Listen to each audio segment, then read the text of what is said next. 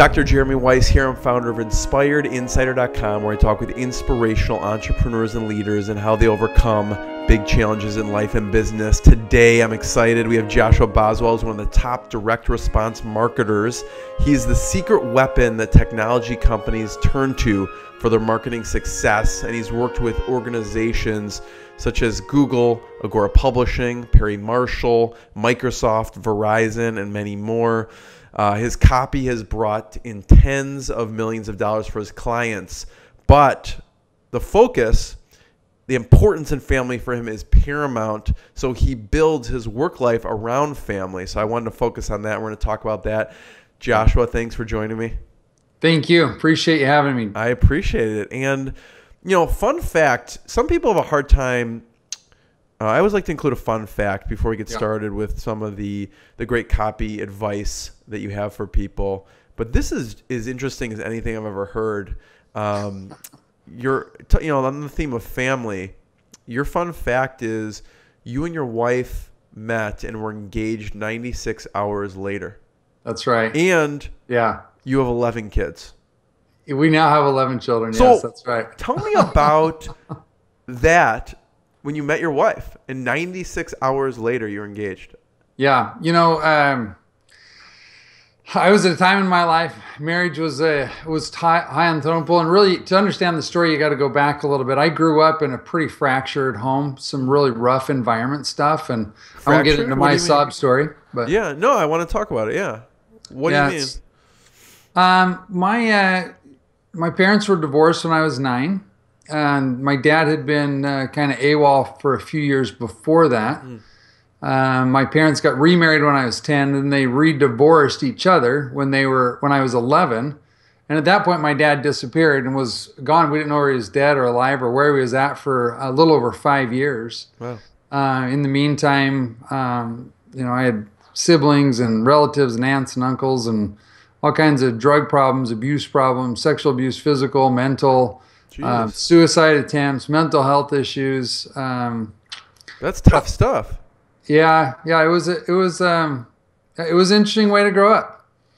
It wasn't all bad. There were some great stuff, but it was an interesting growing up years. So in the middle of all that, I was basically deprived of a real strong dad, and my mom had to work to support. We had 6 children in our family, so she had to figure out how to make ends meet for 6 children. So she, of necessity, wasn't there a ton. How did she do that?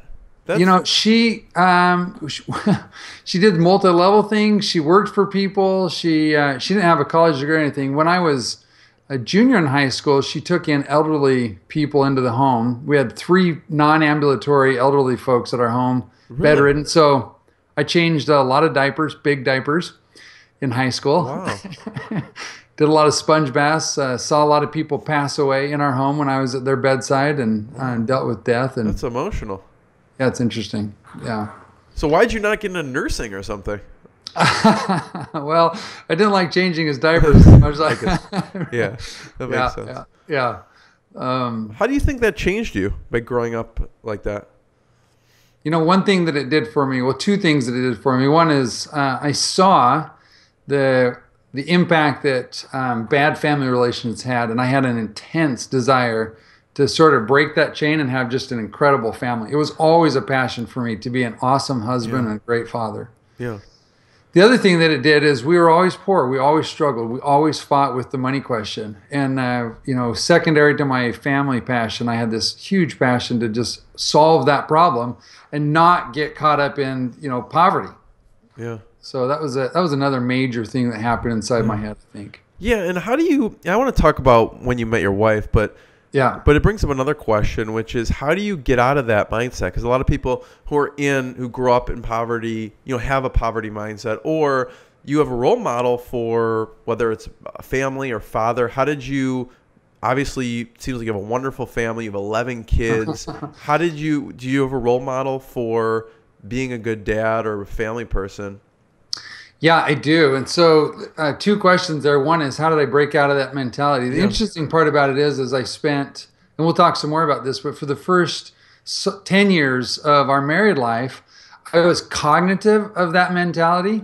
but did not know how to break out of it. And so we struggled with massive financial challenges for the first 10 years. And maybe we'll save it for a little bit later, but there was some really powerful things that happened to me in terms of getting the right kinds of tools to break out of that. And I'll show those in a minute. You know, the role model thing, there are really a couple things happened. When I was in high school, I was certified as a scuba diver. My best friend and I got passionate about scuba diving. We had an opportunity to go to Hawaii for 3 weeks. We're like, man, if we're going to Hawaii, we're going to go diving. And so we got certified. And what that did is that ensued we were certified, but we lived in Utah. So there's not a lot of great dive spots in Utah. So what we'd do is we'd jump in the car on a Thursday. I won't tell you that we skipped school on Friday, but we'd jump in a car on Thursday, we'd drive down to LA area and San Diego area, and we'd do some dives up and down the coast, and late on Sunday we'd jump back in the car, drive through the night, and get back in time for school in the morning. Well, I tell you that story because in the middle there, from Utah to California, is a little town called Las Vegas. And in Las Vegas was a really good friend of the family that my parents had grown up with and had years ago, you know, kind of parted ways, just moved to different places. Well, he lived exactly opposite of my family. He was wealthy, solid family, great person. And I remember one of the first times we drove through there, we asked if we could stay at his house. And I woke up early one morning, everyone else was asleep, and I started walking around his house. And I saw the pictures that were on the wall, and I felt the feelings that were in the house. And then I saw the family get up, and the way they interacted with each other. And I was hooked. It was like, man. So I kept my eye on them for a little while. Another big thing that I've done, and this is just core to who I am, is I realized that the perfect father, in my belief, is God, right?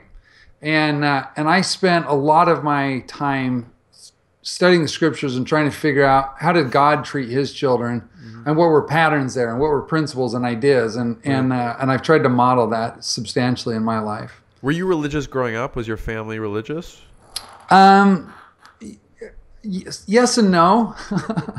Oftentimes I was the only one that went to church. We were Mormon, Church of Jesus Christ of Latter-day Saints. Yeah. And so yeah, it did play a role in there, but there wasn't a lot of emphasis on this is what you should believe and this is what you should do. It was just sort of there. So you just gravitated towards it? I did gravitate to it, yeah. And part of it was my best friend's dad, this person that I was telling you about down in Vegas, and a couple other people. I saw that they were really devout in their faith, and I saw the results in their life, and I thought, man, like I see what the dark side is like, so to speak.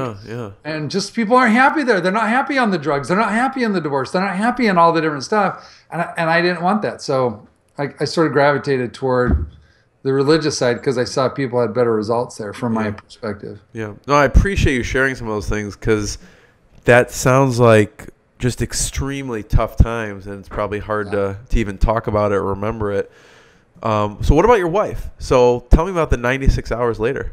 Yeah, so all of that's a background to tell you that I'm super passionate about family, and I was looking to get married. I was really looking. How old were you at the time?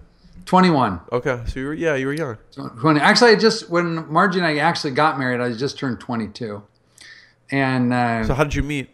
So we met on a blind date. And I'll give you the short version of the story because there's lots of details in those 96 hours. But I have tons of time. Go ahead. Yeah, a great friend of ours. I served a mission for my church in the Netherlands, so I speak fluent Dutch. Oh, wow. Amazing. Yeah. Lived there for a couple of years. And there was another missionary there, a sister, a girl.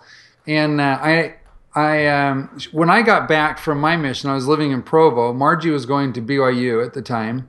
And this girl had met Margie, knew me, and she started having dreams about setting up Margie and I on a date. This is a true story. Yeah. And at the time, both Margie and I, my wife and I, my now wife, were both dating somebody else very seriously. In fact, I was close to being engaged. Wow. And on a Thursday night, we both broke up with the person we were dating. And that same night, this girl that was a coincidence. It was pure coincidence. Okay. We didn't know each other at all. Pure coincidence. We did not know each other.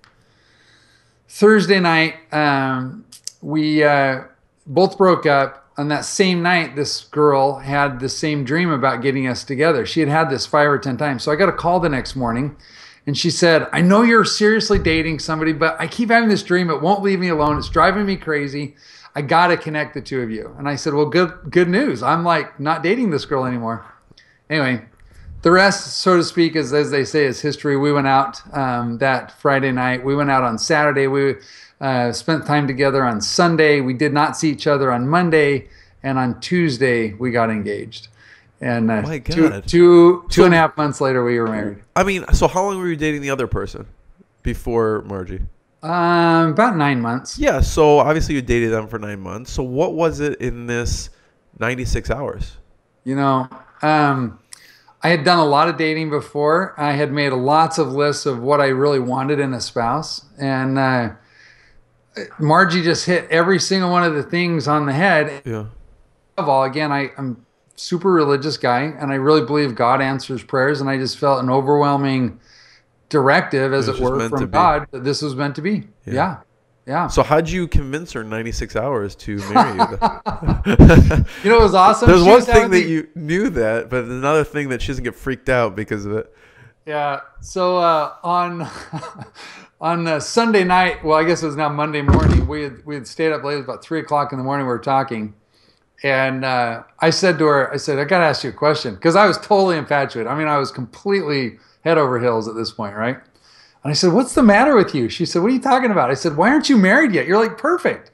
And she says, well, it's not for lack of trying, because I've been proposed to 8 times. She had 8 other people literally propose to her. What? And she had turned them all down. And so on Tuesday night... the story gets better. Oh yeah, the story gets better. There's a lot of cool details. But on Tuesday night, we were sitting on the couch together, and she said to me, she said, man, this has been the most wonderful day of my life. I don't ever want it to end. And I said, like out of the blue, I said, you know what? Marry me, and it doesn't have to. We'll just stay together forever. Wow. And she said, okay. And I went, whoa, wait a minute. Wait a minute. And I got off the couch. I got down on my knees. I took her hand, and I said, no, I'm serious.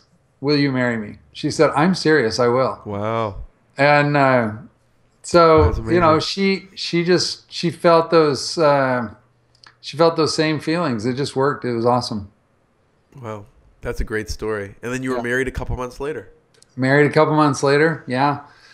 And, you know, we, like every couple, have had rocky times, but we've also, man, we've had an incredible marriage. So now I have to ask about the 11 kids. How do you manage everything? Or tell me about having 11 kids. I mean, what does that look like on a daily basis? Yeah.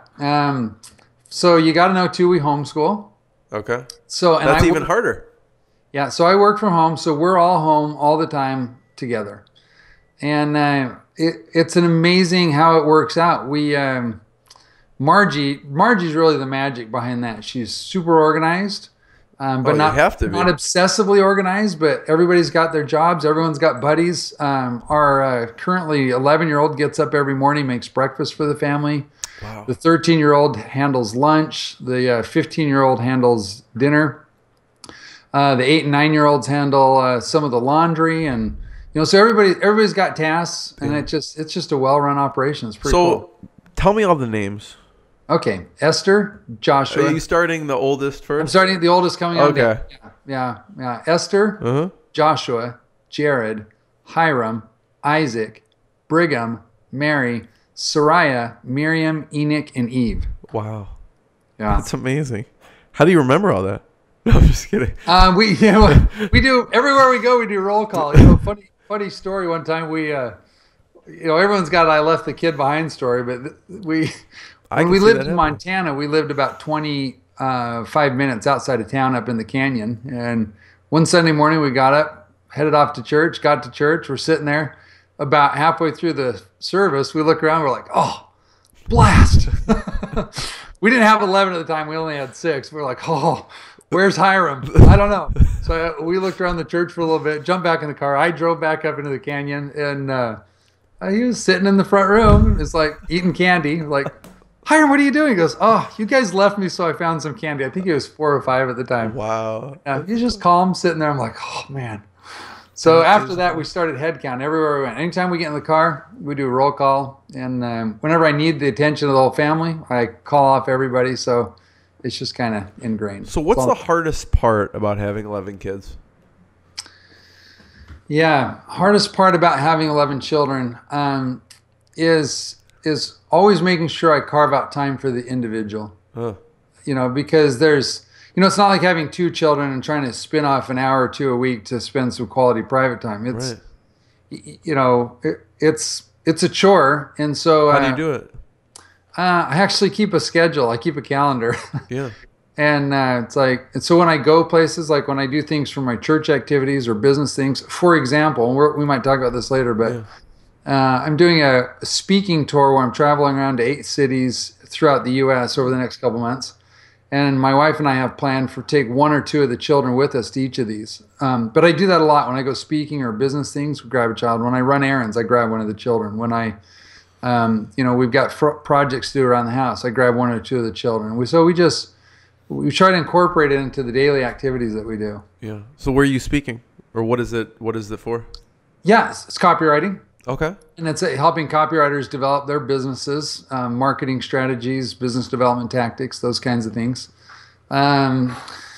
Starting off in Phoenix, Tampa, San Diego, Houston, Chicago, New York. I'm in Chicago, so yeah.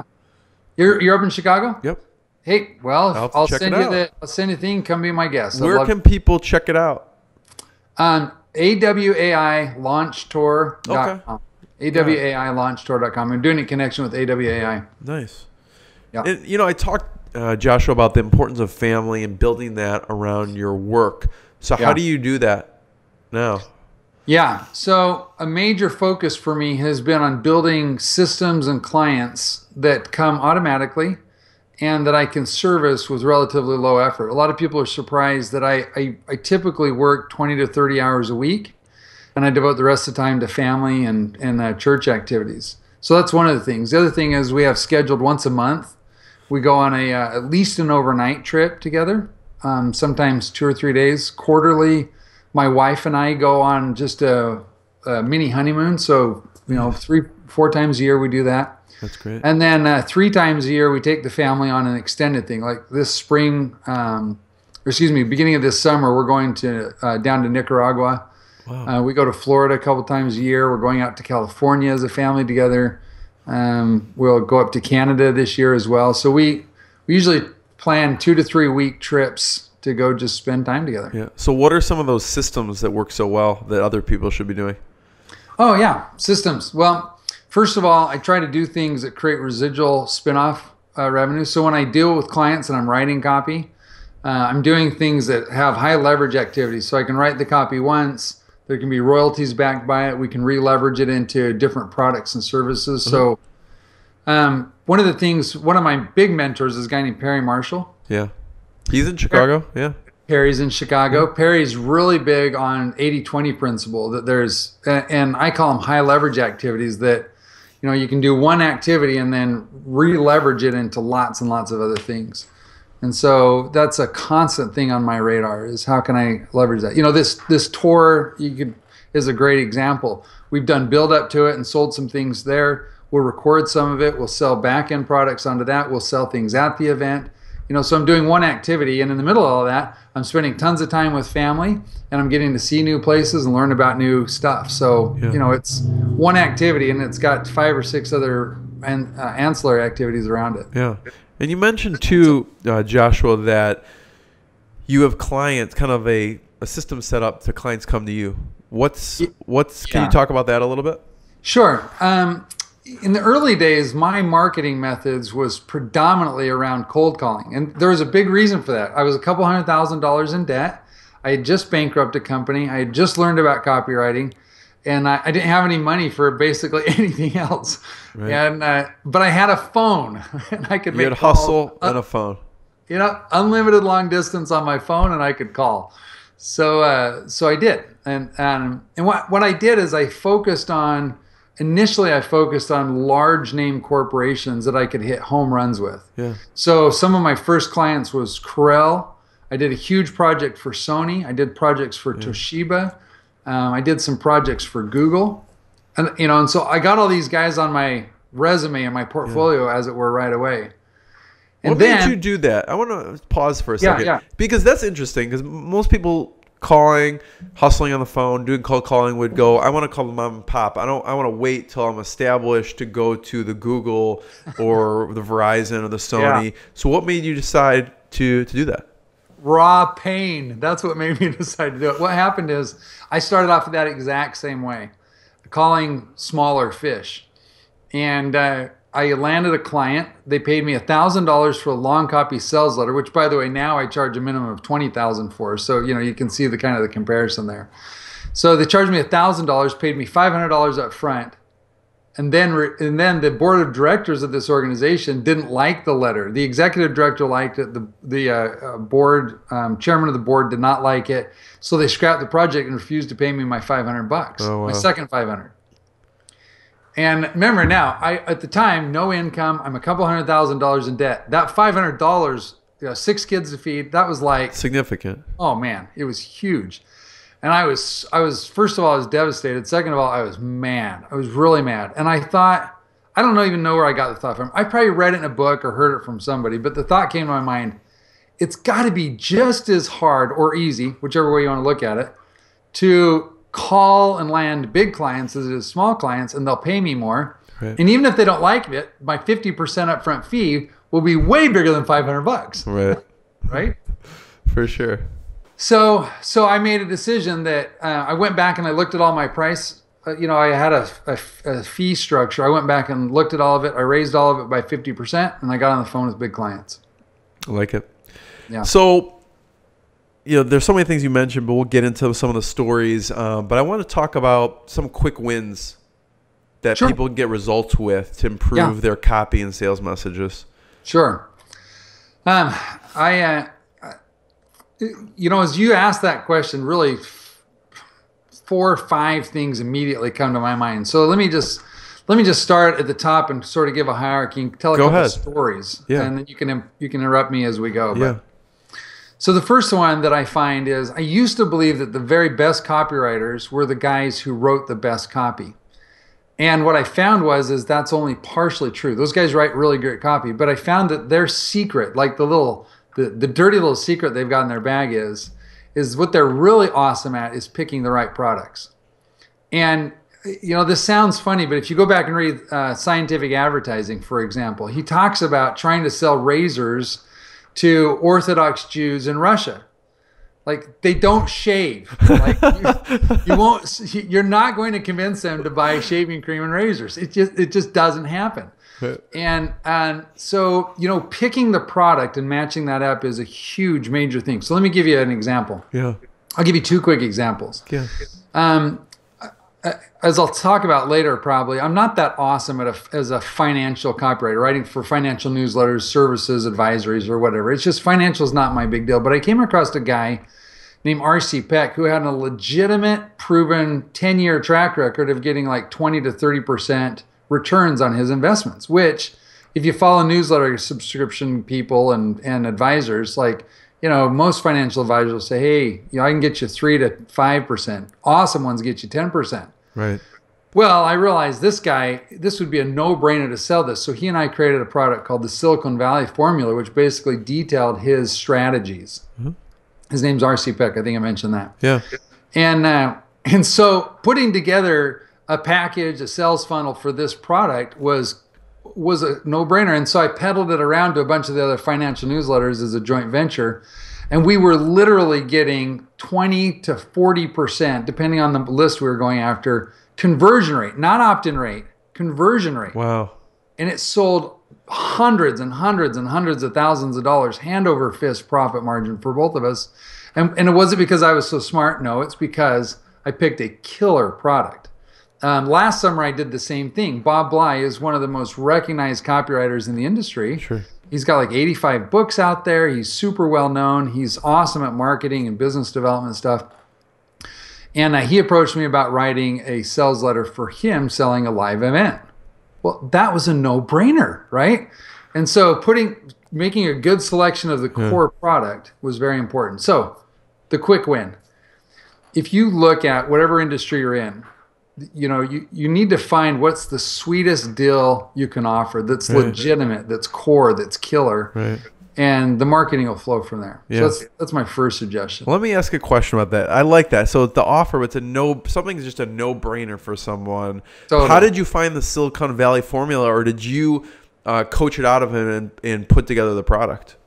No, he had all, a ton of these systems already in place that he'd been using for years. And why I called it Silicon Valley formula, I was referred to him because I was trying to hunt down somebody that understood head trash related to money.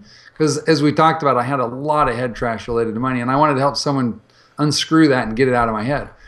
And I got referred to him through a chain of friends and friends and friends, the old 6 degrees of separation. Yeah. And so he and I hired him to be my personal mentor and coach for head trash stuff and financial matters, and he did wonders. But in the process, I found out his real core business was consulting with and managing money for some of the largest tech guys in Silicon Valley, huge, major CEOs, CFOs, CTOs. These guys are all his clients, helping him, figuring out how to stash away their cash and what to do with it and how to grow it.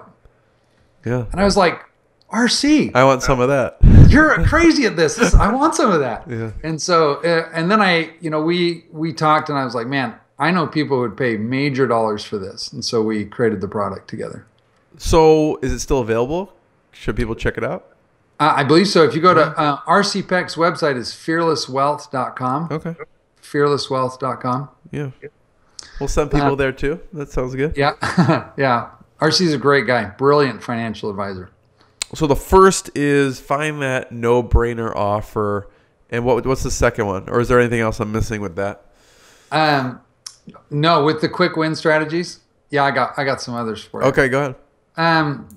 This is one that everybody hears about, and I'm willing to bet less than 5% of most people actually do it. And that is simple A/B split testing.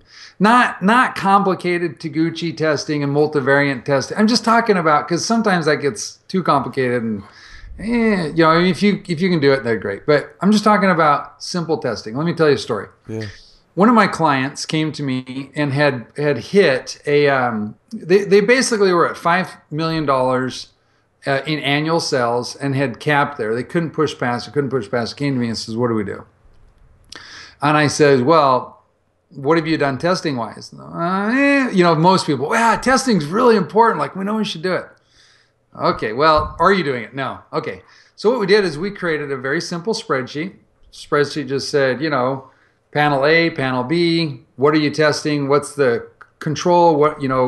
And every week we would just test a new thing, get statistically accurate data, pick the winner, move on, pick a different element, move on. I did that for a couple of years. The immediate result was a 15% lift in profit. So 15% on $5 million. That's huge, yeah. Yeah, it's great. So this is like $600,000, $700,000, just popped it right up.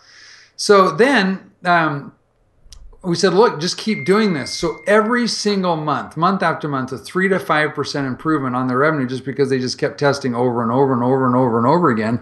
And they now are well past they're not an active client for me right now, but the last time I talked with them, they were pushing like $30, $40 million. Wow. They'd expanded in a couple different markets. They're doing great. This particular client's posting pictures of him driving exotic cars all the time.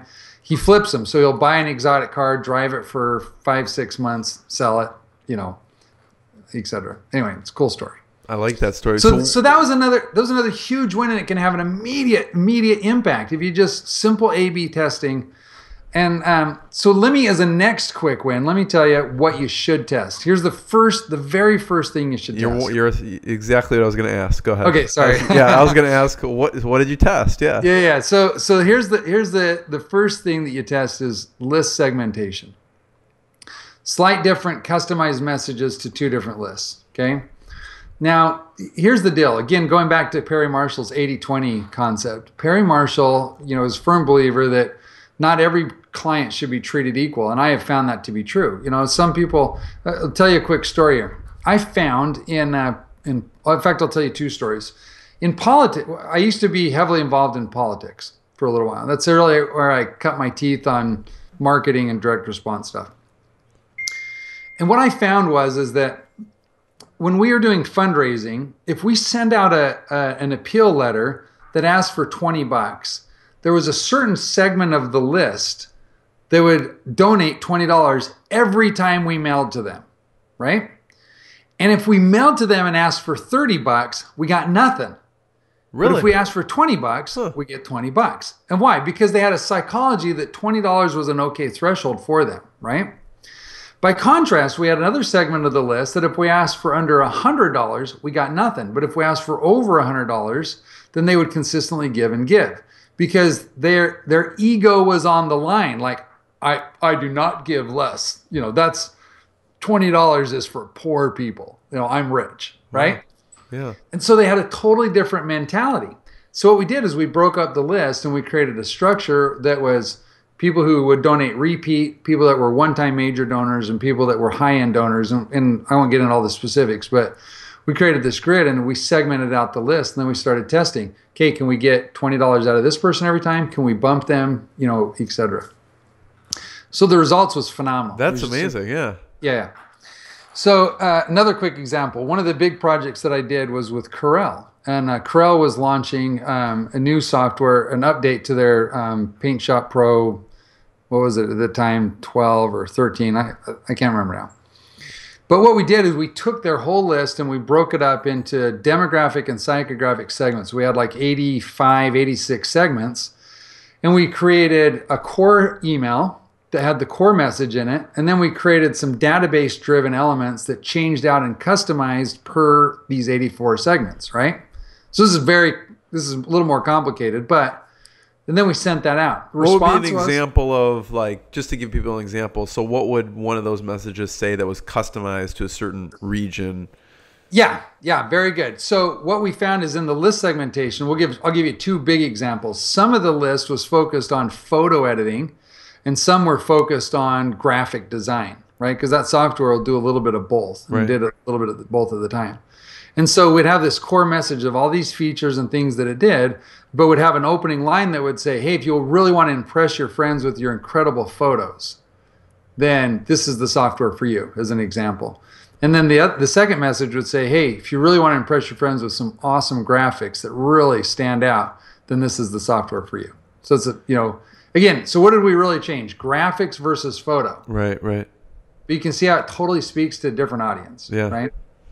And we talked about some regional things and would mention certain local cities based on where they're at. And, for example, hey, if you're walking downtown in San Francisco, that little San Francisco bit would swap out for LA, Seattle, Chicago, whatever. Right. So those kind of slight nuances, and we tested those and they made a huge difference. So the result was we tracked open rates and opt-in rates, and some of the open rates were as high as 75, 80%. Wow. And we had end conversion rates as high as 20 or 30% from opt-in, going through the cycle, purchasing. So, it was stunning. That is stunning. That's huge. Millions and millions and millions of extra dollars in revenue for Corel in that campaign. And it wasn't that hard to do. This was one of your cold calls? Like, you just called them? Corel was one of my cold calls. So how did that go? Go back to when you first called them. So I bought a list of executives where I got some of them had direct lines into their offices. And so I would call after hours because executives usually stay late and the secretaries don't, right? Very smart. Difference in mentality. Yeah. And I was already segmenting my list, right? Filter out the gatekeepers. Right. So I'd call slightly after hours. Well, Tim Sire at the time was the global VP of marketing for Corel. And I called him and he answered. And so we struck up a conversation, and I found out he's a big family man, loves outdoor sports, especially winter sports. And so we got talking about skiing. I'm a big ski bum. I love skiing and grew up skiing in Utah. And we got about a half hour into the conversation. He said, "Now, what is it you do? What do you call me for?" Hey, Tim. How did you get past that first initial minute, to actually chat with them? Yeah, great question. My initial response to a lot of stuff when I initially called people was a very simple script. And that script was, my name is Joshua Boswell. I'm a freelance copywriter. I'm calling to see if you guys hire outside writers. And he said, I don't really do the hiring, but, tell me again what you do. And I says, well, I'm based out of Utah. I was in Utah at the time. He goes, Utah. He says, we've been skiing in Utah. I love Utah. And I said, man, I love skiing too. And we went off and was telling him about skiing with my kids. He goes, oh, I got kids too. And then we talked about ice skating, and so there, it just, one thing led to another. Yeah. So that's a great he dropped some bait out there and I picked it up and we just carried the conversation on. Yeah. Cause that's, it goes back to just that cold call. Yeah. Yeah. It was the cold call. And, if you really analyze what I did there, it's just simple how to win friends and influence people stuff. This is not complicated. I'm focused on him and what they need and what they're doing. This is, it's just basic human psychology. Yeah.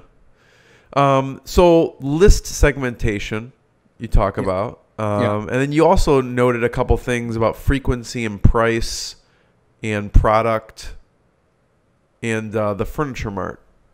Yeah. Yeah. So, another interesting story. Had a client called me up and they were bleeding. They had started hemorrhaging about $100,000 a month in revenue. Wow. So they had gone from a couple $100,000 a month from revenue, and they watched just as their stuff just started tapering off, falling off. And so called me up and wanted to know, look, can you help come in and analyze this and fix this? Sure. So I went down. Their office was down in Houston. We spent 2 days in the office, shut the doors, and it went through everything. And I said, you've changed something here. What did you change? We didn't change anything. You changed something. Let's go through. I know you've got something here. And finally, into day 2, I said, let me see your promo, because we're sending out the same number of promos. We're doing the same kind of stuff. And he just emailed it out. And I said, you're changing something. There's got to be something different. So I analyzed the things. And what he had done is, the long and the short of it was, he had basically taken and he had stopped doing sales. He said, I got sick and tired of being the low discount guy. And I wanted to be more like Apple, where we never offer sales and we just, sell on the value of our product. And I said, you got to be kidding me. You can't do that. And so I said, here's what happened. You have conditioned your list. A portion of your list has been conditioned to only buy when there's a sale. You stopped offering sales, so they stopped doing it. And this is what I call the Nebraska Furniture Mart thing. You'll notice that throughout the world, furniture stores everything's always on sale. Right? Yeah. Like going out of business sale, year-end sale, St. Patrick's Day sale, furniture never sells at full price, quote unquote. It's always on discount. And so John Q. Public is conditioned to only buy when there's a sale.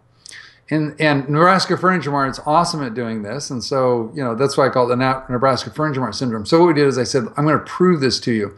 So we sat down, I hammered out an email that was very similar tone as to some of his big blowout offers. I can't even remember what we made up, but we said, okay, we're going to send this out. We're going to see what happens. This was close to the late morning, early afternoon. We sent that out. A few hours later, he had $50,000 in sales. Wow. Why? Because there was all this pent-up demand. They were waiting when's the freaking sale going to come? It's been 4 months. No sale, dude. Come on. So when you talk about list segmentation, you're going to have a portion that respond to certain types of offers, which is another way to segment your list, is a type of offer. So yeah. Any other, I want to talk about your next one, but any other tests that would be important to talk about? Yeah. Tests to talk about. I'm a pretty simple guy. So we can talk about headlines and leads. And I don't know if you want to get into that right now. Yeah, go ahead. That's a major, if we said, what's another quick way to win, is headline and leads. And so when I talk about headline and leads, let me just explain what I mean by testing them. Headline for an email is typically a subject line, right? So if you look at traditional long form sales copy, you open up a page and a letter or an envelope, and it's got a big bold headline. And this comes from the newspaper industry, which of course has to have a headline to sell their papers, right? Of course, we don't sell papers anymore because it's a different world. But So those headlines and then the lead is the opening paragraphs or sentences that draw people in. The only reason for these two things are to excite people to read the rest of the copy. That's what they're there for. So long and the short of it is I have a basic simple formula for how and what I test. And that is what I call the 4 U's. I stole this mercilessly from AWAI. You've talked about this for years, but the U's are urgency, uniqueness, usability, or is it useful, and ultra specific. It's kind of it's not exactly a U, but it's ultra specific. So what you do is you look at every single headline and lead you have, and let's get incoming call here. If you have to, you look at every single headline and lead that you have, and what you do is you rate it. Every one of those things gets up to 4 points. Then you add the points, divide it by 4, and you get a final score. So, for example, if I read a headline and it's not urgent, there's no urgency at all to it, right? Like, my cat is very nice as a headline, right? My cat is very nice. There's nothing urgent about it. There's nothing useful about it. I guess it's specific in that you got a nice cat, but how is he nice? You don't know. And is it, useful at all? Well, there's not a lot there. Right. By contrast, you could say something like, my cat has already lost 9 of its lives falling out of a tree. Find out how to help today, right? Or stop your cat from falling out of a tree and save its 9 lives or something. Like I'm making up silly stuff here, but you can see you add a little bit of specificity, usefulness, and urgency to it, and it changes the whole dynamics. And you can rate that and score it out. If anything's over a 3, test it. If it's under a 3, redo it. Just redo the headline and lead. Now, you can do this with any piece of copy, any subject line, any opening sentence. Is it useful, urgent, ultra specific, and useful? And if it's not, throw it out and write something that is, for crying out loud, right? So that's another thing that you can test. And you can test this all day long. Just write a new headline for a different product, swap it out, A/B split test it, pick the winner, try another one, try to beat your control over and over and over again. Yeah. And Joshua, you have a good PR example. I do have a good PR example. Thank you for the reminder. It was, let me think, 2000, I think it was 2008 or so. Google was in the middle. They had just released Google Books, which isn't one of their bigger services, but it's out there. And they were being sued by a number of authors for copyright violations. And they contended that since they weren't making money off it and that there was public domain, that they could publish a certain amount of it, et cetera. So there's a big battle going on about whether or not Google Books would survive or not. I had a connection that was hired on at Google, and they approached me about writing some PR stuff for this. Most people don't know this, but especially when big companies or public figures get involved with legal battles, what they do is they engage in PR campaigns to try to sway public opinion and thus sway opinion of juries by osmosis, juries and judges, and put some political back pressure on these people. It's kind of ruthless, but happens all the time. So Google engaged in this same kind of campaign to save, to save what they were doing. Well, what we did is I convinced them. Normally, PR is very bland, and I said, look, what we need to do is we need to look at everything that goes through here through the lens of the 4 U's, and make this urgent and useful, and make these headlines and these press releases. And we wrote some talks that people were giving at local venues and articles, and et cetera, et cetera. And I says, we just scrub everything through the 4 U's. And we did a huge effort, a huge campaign to do that. And the result was crazy. Before that, they were getting almost no traction. After that, when they started writing these great human interest stories and things that were useful and urgent, all that kind of stuff, they just changed their headline and leads with the same basic message and content. And the result was nuts. They were getting articles all over the thing. They won the case. The PR campaign won. It was very effective, and it turned out to be a great campaign for them. So, Joshua, what was one that strikes you that you remember being maybe the most fun, or one of the ones that you liked the most? Oh, on the headlines that we did? Yeah, or the articles itself. One of the things one of them was an appeal to authors themselves. A few of the authors that were in the lawsuits were making the claim that that this would destroy their book sales because you could go onto Google Books and find their books and read a digital version of it, right? And so we wrote a series of campaigns, and the underlying message essentially was, have Google promote your book for free to their, X amount of billion customers, whatever that number was. And so we had a very specific thing. So it was useful. It wasn't That's super huge. urgent. Yeah. I mean, what author is not going to want that? Right. Yeah. And so we then made the case that, look, this isn't going to hurt your sales. You'll have excerpts in here. People will start reading the book, want the rest of the book. They can click on buy it right there on the side, and it's a done deal. So so what we did is we got some author guilds and some other people picked up, saw those articles, and went berserk about this lawsuit was going on, and it raised awareness, and it was a big part of the win. So I like that. Okay. So you talked about the offer, the A/B testing, the list segmentation, the headlines and leads. Let's talk. Yeah. So I just want to talk about one more quick one. Yeah. Go ahead. We could probably talk about more, but let me just talk about one other. So in my world for the most part is direct response, meaning I'm trying to reach through the computer and grab people by the jugular or the mail and get them to take action right now. I wasn't going to let you leave this one out, by the way. Okay. Yeah. And in that process of getting them to take immediate action, most people make a huge blunder because they don't understand the psychology of what happens inside people's minds. And what happens is as soon as you make an offer, a pitch or something, then an immediate barrier goes up. There's a resistance. The natural inclination to protect ourselves and our money is to say, well, wait a minute, I got to stop and think about this. Now, to understand this, you have to understand what really happens inside the fight or flight syndrome, which is not totally accurate. They say that when you're presented with an obstacle or a challenge, your response is to fight or flight. And the real truth is the first response inside of human psychology is to freeze and assess data, right? So give you a silly example. You're walking through the woods and you've been told there's bears in the area and you hear some loud tromping, right? So the immediate response is not to immediately start running or turn around and pull out your gun and start shooting into the woods.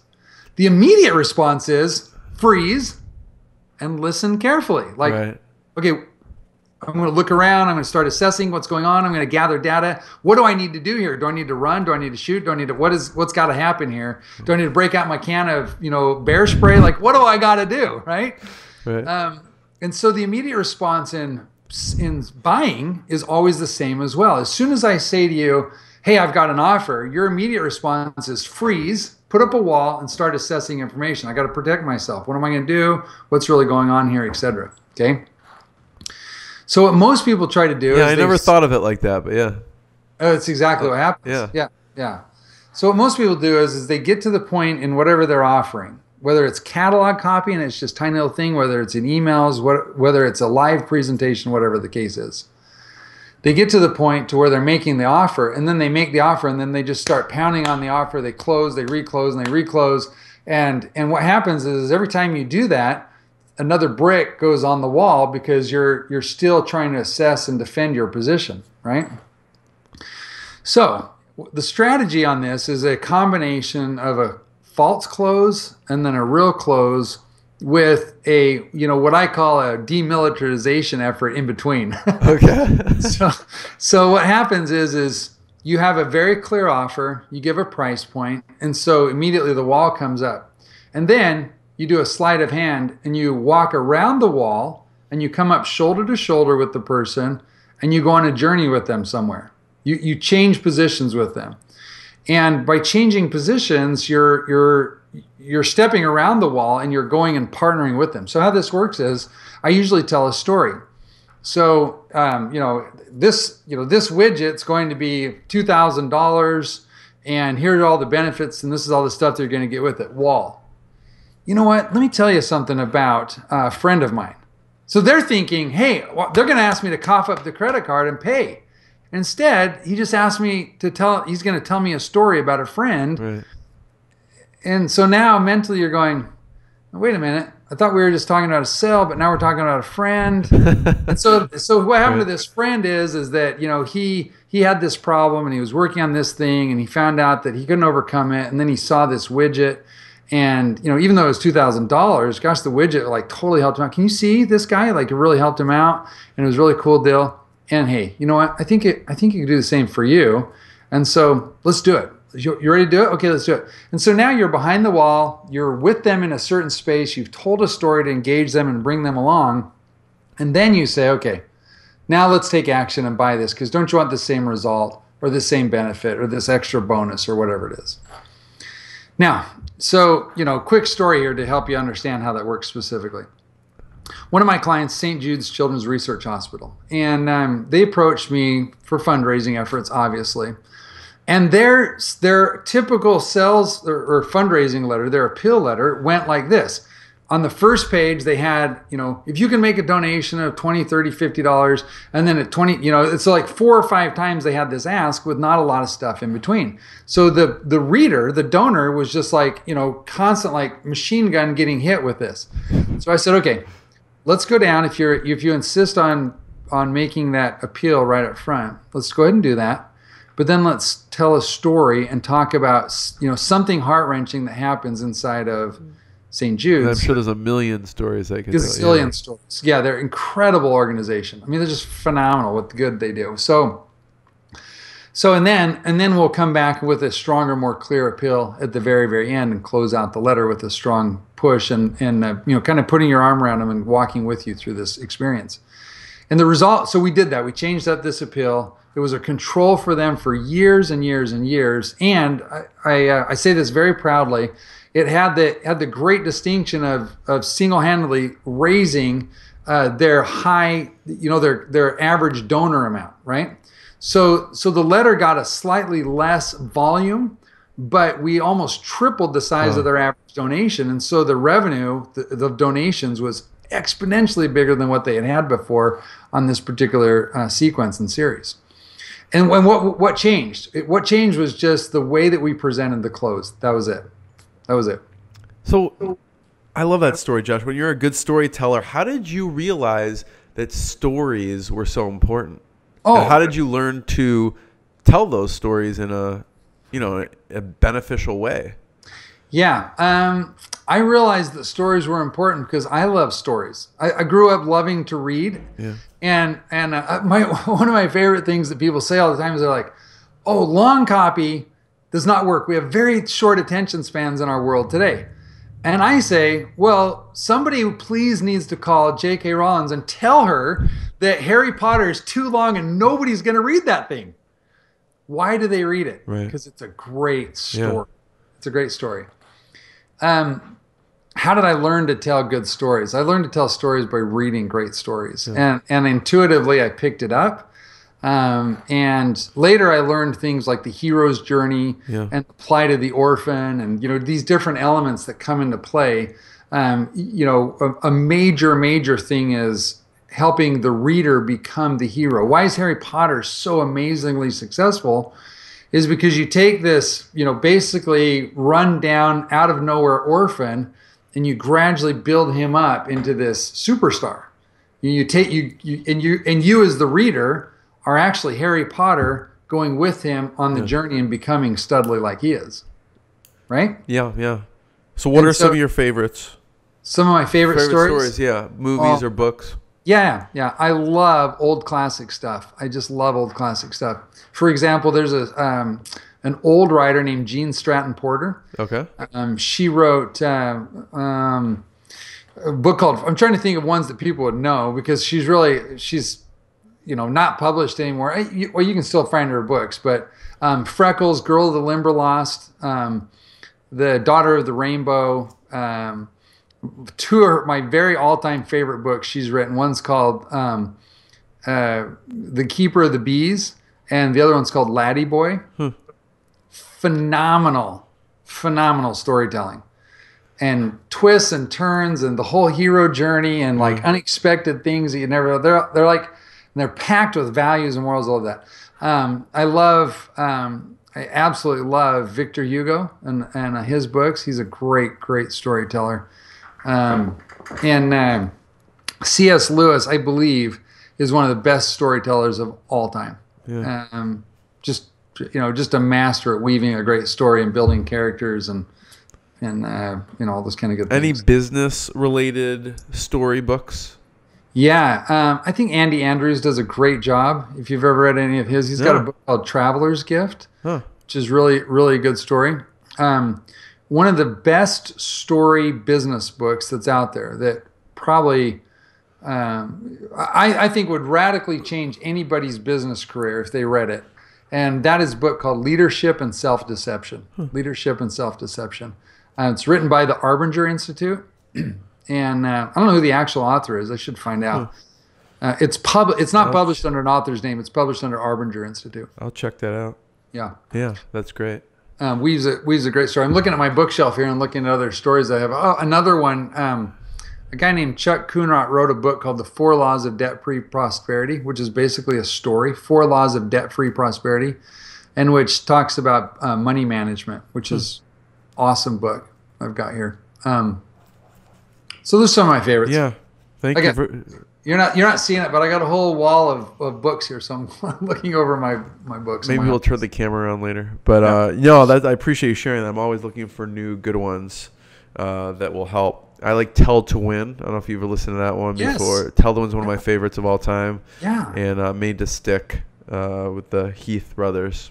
It's one of my favorites too. Yeah. So we talked about some of the growing. Thank you for anything else. I mean, I know you included a lot there with the 5 suggestions, with the offer, the A/B testing, list segmentation, headlines and leads, with the 4 U's, and the closes and false closes. Anything else with that to mention that we missed? I think it's a pretty good summary. It's fantastic. Yeah. I guess I'll say one other thing, and that is it's not really a quick action item for a quick win, but it is a huge element of success, and that is simplicity. And we can talk about this a little bit later, but I find that people get so caught up in the new techniques and the new strategies and the new technologies and all this kind of stuff, they forget simple things like, oh, I should split test.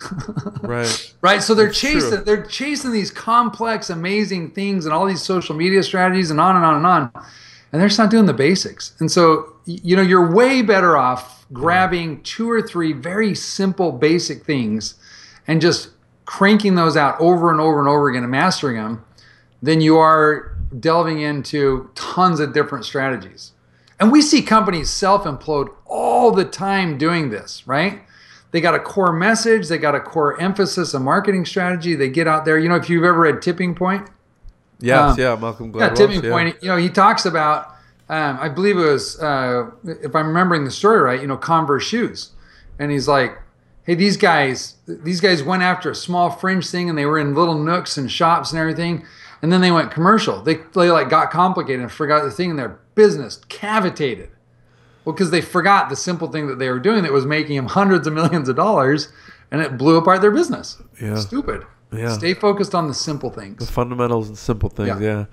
And, Josh, we talked about some of the early days of growing up. So I wanted to have you talk about, and you referenced some of these things, what did the early days of your career look like? You said the first 10 years were a bit of a struggle. Yeah, just a little bit. So when we first got married, one of the things that my mom did that I mentioned growing up was she was involved with multi-level stuff, and particularly with Amway. And that was a very, very positive thing for me, because she was always listening to tapes and listening and having me read books. And I was listening to these speakers that were positive and whatnot. So I had a dream. I had this huge dream of becoming super successful as an Amway guy. I mean, that was my dream. Like, I'm going to be a multi-million-dollar Amway guy. So for the first 5 years of our marriage, we were heavily involved with Amway, and we did I shouldn't say we did very well, we did reasonably well, right? We had a couple hundred people in our organization. I was invited. Yeah. And I was invited to speak all through the U.S. and Canada at Amway meetings and at some other meetings and talk about some of the things that we were doing. So it was a lot of fun. The organization that we were part of, the guy that was my immediate upline, and some of the other things that were going on, and this is not to debase Amway as a company or whatever, but the particular line that I was in was doing some less than ethical things. I and I'm not going to get into what that was, but Sure. we came to a point where I had to make a decision as to what we were going to do. And we decided to pull out of that whole thing. And You want to be associated with it type of thing. I didn't. No, I didn't. And it, with my religious background, it's hard for me to, and I was unwittingly for a number of years promoting a lot of stuff that was not that great on the back end. And anyway, so I just needed to step away from it. Went from there and started a technology company. And at the time, this was the late 90s, and the internet was just coming on. And my brother and another guy that was a computer programmer had figured out this crazy way of connecting a database to a website to make content dynamic. Can you believe? Cutting edge stuff. Yeah. Like crazy. It was nutso. And so we started a company that, and also I always laugh at this. We started a company, we thought, with a database, we can localize stuff. Right? So somebody could log on and they could see local ads and see offers from local companies, and they could be connected to local communities. So we created a company called Local to Local. And one of the things that we did is we sold custom software packages to merchants so they could customize their database and their web presence. And we sold localized ads centered around these neighborhood communities. And so Google did a way better job at this than we did, but we were growing. But you're very, pretty very early fast. on. That was really early on. Yeah. It was cool, and so we were growing very fast. We went and got a first round of investing, and then we were on tap for a second round of investing, and we were due to sign the second round of investing September 13th, which is an important day because our investor had offices in New York in the Twin Towers, and September 11th happened. Oh God. Yeah, and so he was involved with it. He had some employees that sadly lost their lives in that, and so he basically said, he says, I got to regroup, and he pulled out of the deal, which is totally understandable. But we had overextended ourselves because we felt, we had this, we counted our chickens before they hatched. So that company folded and left me in a little bit of debt. I'm surprised. Why did it fold so quickly? It seems like a great idea, a good timing. Is just because that it needed that next infusion of capital, or what did you need it for? Yeah, the infusion of capital. We had employees that we had to pay. We had servers that we were running, and that's painful. That's really painful. Yeah, it is. And I mean, total transparency is, I was the CEO and president of the company. I was not that hot at managing. We had managing the money. I mean, I just didn't know. I did tons of stuff really wrong there, and it was way overextended and had credit, and it was a bad deal. So, if we could have got that couple $100,000 of cash infusion, we probably could have kept it going. But we scrambled for a little while to find other investors. But it's tough. When you can't pay, you can't pay, and people started to walk, and then I didn't have the infrastructure, and that was that. So how many staff did you have at the time? Sounds pretty big. No, it wasn't that huge. We had like 10 sales guys about as many developers, and a couple administrative people. 20 to 30 people. Yeah. Yeah. So what did you learn from that experience with running the business that you take down? I learned two major things on that. First of all is that inside of a company, every silo has to pay for itself. So you can't expect one, if you have these different divisions and silos, you can't expect one to be, propping up the other. You really need to make each one a separate entity and pay for itself. That was one of the big things. And the second big thing is cash flow is everything in business. You can have contracts out that are going to bring in tens of thousands of hundreds of thousands of dollars. But if you've got expenses that need to be paid right now and can't wait, then you've got this cash flow gap, and that'll kill you. And a lot of businesses die off cash flow or mismanaged cash flow. Yeah. Right. So, we just overextended, and the cash flow wasn't right, and we just it was. Tried to grow too fast. That's a shame, because it seemed like a good idea, a good timing. That sucks. Yeah. Yeah, thank you. I know. So what did you do after that? I mean, was that a quick recovery, or do you just like sit for weeks thinking, what just happened there? Yeah, no, I did not handle it very well at all. I didn't handle it. I don't think anyone would. It was a downward spiral. I don't know if I went into a clinical depression, but man, I was bummed out. For sure. We a few months later, we had our car repossessed because I wasn't managing that very good.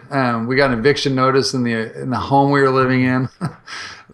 We ended up moving into my sister-in-law's house.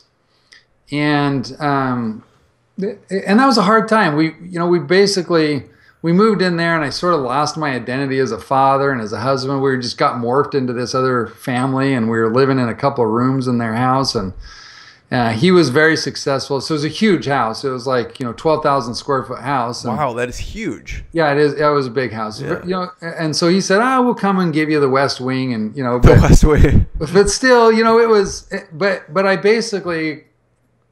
It was hard. I didn't have an income. I was mooching off an in-law. Yeah, it was rough. How many kids did you have at the time? 2, 3. We had 4 at the time. Kids. Yeah.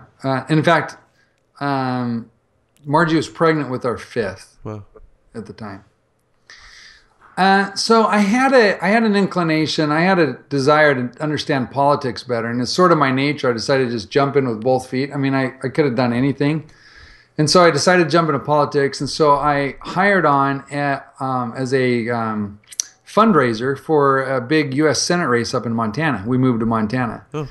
And I found out I had a bit of a knack for fundraising. And I've told some of those stories, and I can tell a bunch more. But after the campaign was over, the state party, Montana GOP, hired me to be the executive director to get them out of debt. They had some debt challenges, and I knew fundraising well. And so I said, I didn't really want to do it for a lot of different reasons, but I said, okay, I'll do it for 6 months and get you out of debt. And it was great. We walked in with about $60,000 of debt, walked out, and they had $100,000 of reserve in the bank account. That's so awesome. 6 months later, it was a That's good great. deal. Yeah, it was a good deal. But after that, I said, oh, well, I like fundraising. So I started a firm that did fundraising for nonprofit and political organizations. And what I had found through the campaign stuff is when you combine telemarketing with direct mail, I figured out a sequence there that maximizes donations, right? And it's pretty cool. So you call, you get the donation, you send out a reminder letter, and then you do a follow-up call and 2 more reminder postcards. And then you have a simple way to do it, and it explodes revenue. It's really incredible. So we serviced the model on that was I had a dream of having all of our staff home-based, right? I wanted everybody home-based. And so we were using this way crazy new technology at the time called voice over IP. Right. And so you're always early adopter. Yeah, with this stuff. Yeah, I am. So long and the short of that is we had 30 callers. We had 5 employees running the mail shop and sending out letters and whatnot. A couple managers trying to manage everything. Came into the office one day. We were using a hosted solution for the voice over IP. So our callers would come in, sit down at their own computer, put a headset on, log into the system. The system would dial the numbers for them, and they would make the calls. Right? Yeah. So as automated predictive. Sounds great. Yeah. It was cool. It was really great.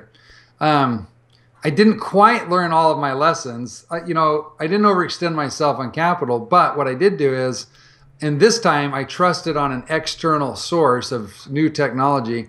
One day the caller, on December 3rd of that year, that would have been 2004, December 3rd of 2004, I got a call from my call center manager saying, hey, nobody can get on. What's the deal? I said, I don't know. They said, I called our contact over at the call center, and I'm not getting anything. So I said, okay, let me call. So I called the direct desk number of my contact over there, and I got the famous do-do-do. The number you reached has been disconnected. Wow. It was unbelievable.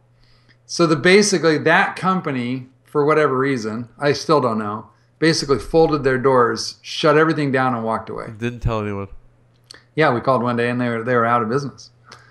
And so I had So I had my whole system banked on this call center, and it went under, and it took us under. I would have needed, again, because the technology was so new. I mean, you needed nobody else did what they did. I would need a huge infrastructure to rebuild it. Right. So we paid everybody out. How can you really, do things differently at the time? Like going back, what would you have done?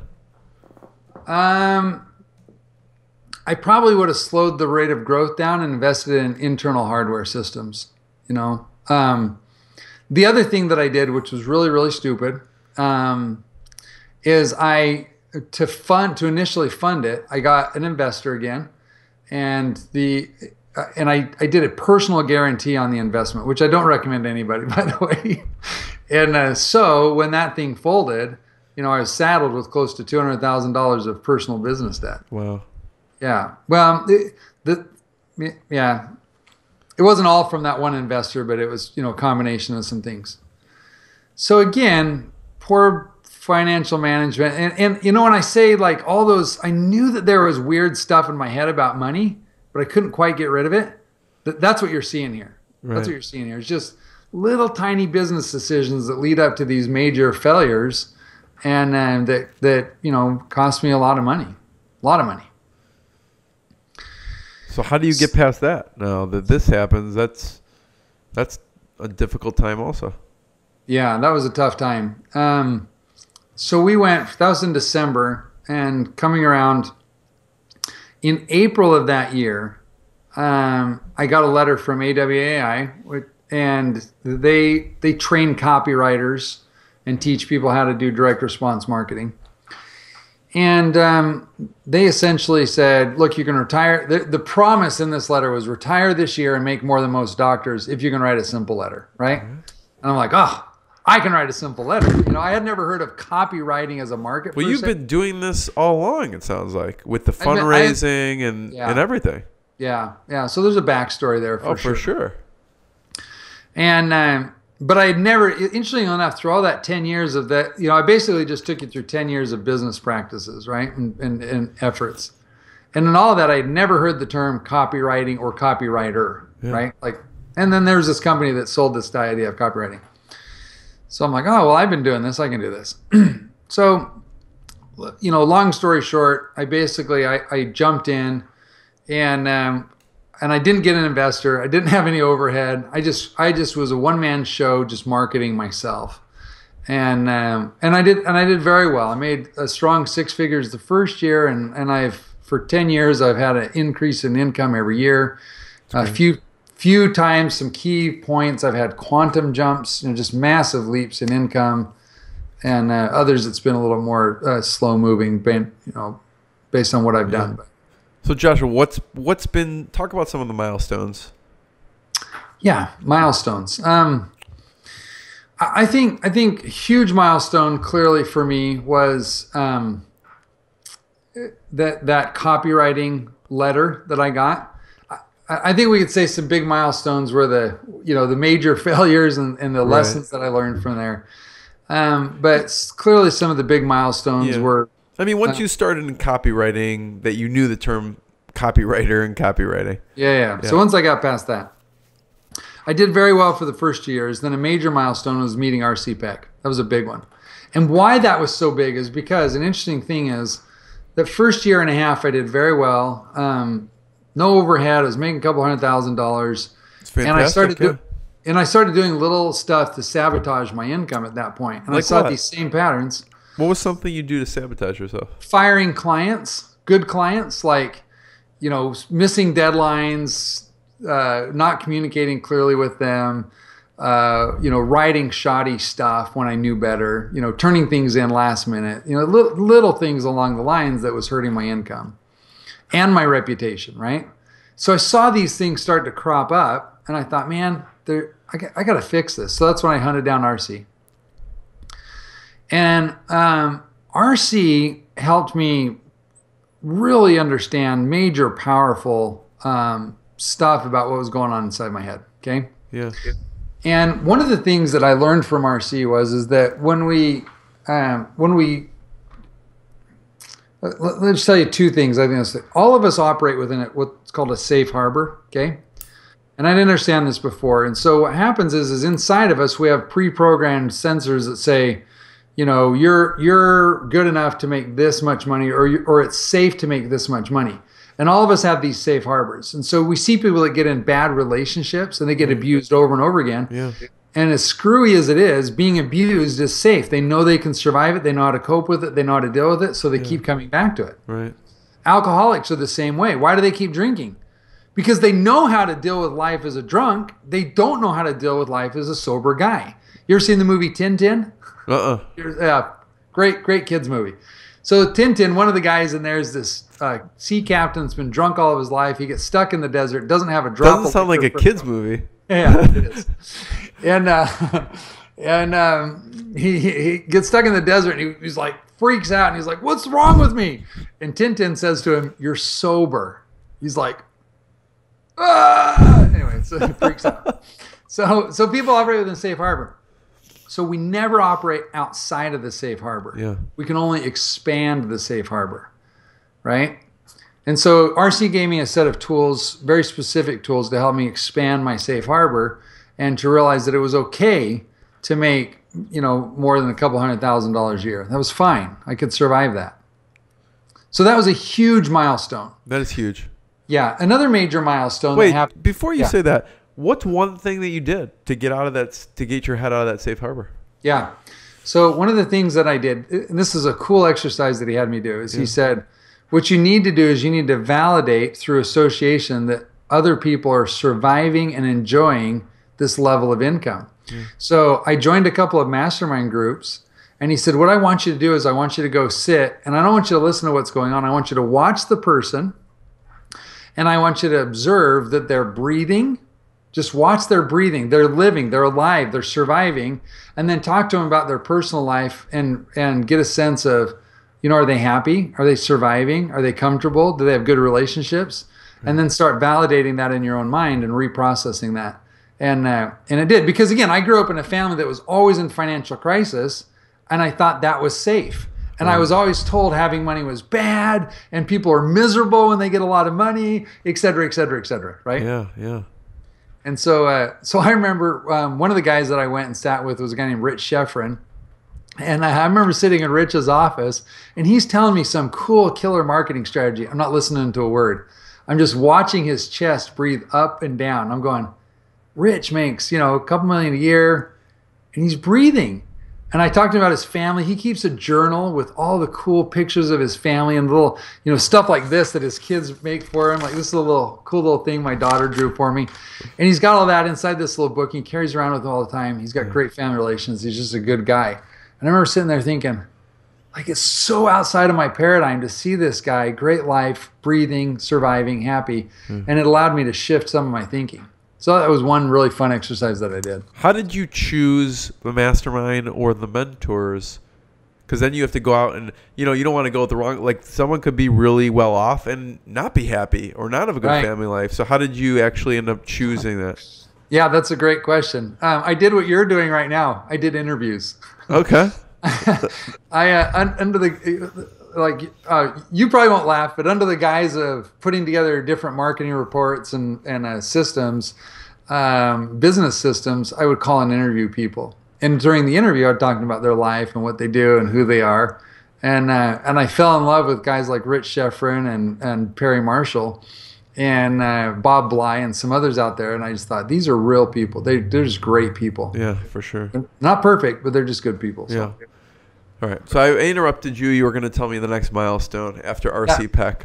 Yeah, next major milestone. One of the other things that RC had me do is a daily accountability process and tracking 6 things. And while I was getting and I'll tell you about the 6 things in a second, while I was getting the head trash out of my head.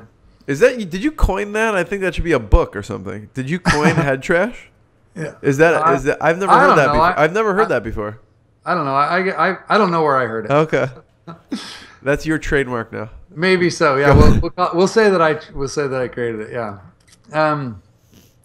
So what I did was I spent about 1.5 years working on that stuff, and at the end of that, I had a huge leap of income.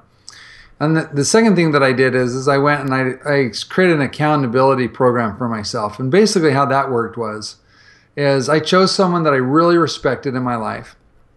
And every day I would send them an email at night or at the end of the business day, and it would have 6 things on it. And it would say basically, I'm going to do these 6 things tomorrow. Wow. And these are the 6 things this is what I accomplished on my list from yesterday, right? And then every morning, 7 a.m., we'd jump on the phone, and it was a live call, not an email, it was a live call. And basically that, my person, this particular, his name was Randall. Randall would say to me, okay, let's just look at your goals. And he would question my assumptions, right? He would question, hey, Joshua, so one of your goals is, to get this many clients by the end of the month. And you have no marketing stuff on your list to do today. Like, what's the deal?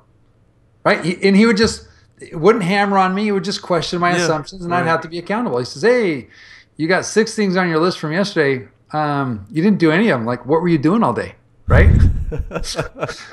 Well, the dog, whoa, hey, I don't need to hear all the excuses. Just So how do you find someone like that to be honest with you, but not, not let you off the hook?